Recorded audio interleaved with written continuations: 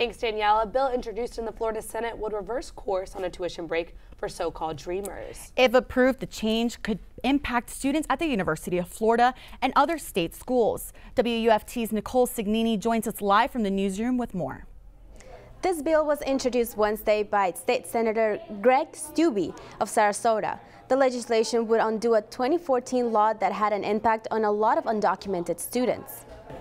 A 2014 law allows certain undocumented students to pay in-state tuition rates at state universities.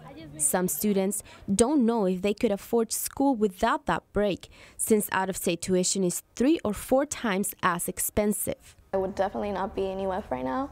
I feel very grateful that that law exists so I could pay. I mean, I still have to pay out of pocket, but at least it's helping me not to pay as an international student because I've been here pretty much all my life. Natalie's parents brought her to Florida at age 8, and she qualifies for in-state tuition because she graduated from a Florida high school after being there for at least 3 years. A lot of people have a misconception that we're all criminals and that we're all trying to take money away from taxpayers and all that, but I work, I pay taxes, and I know that thousands of other people in Florida do too. Steube has told the media he met many people while campaigning this year who are against the tuition break. But people who fought for the 2014 bill say a reversal would be devastating.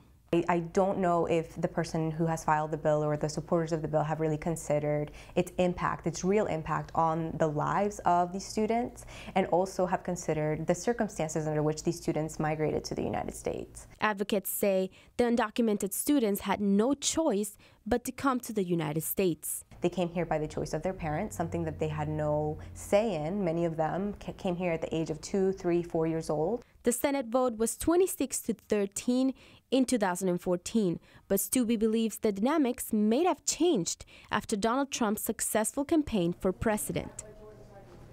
As children, the undocumented students have been allowed to stay under an Obama administration program called DACA, but it's up to the states to decide the rules for in-state tuition waivers. UF President Fox joined hundreds of college presidents this week in calling for DACA to survive whatever changes on immigration President Trump can get Congress to pass. Nicole Signini, WUFT News.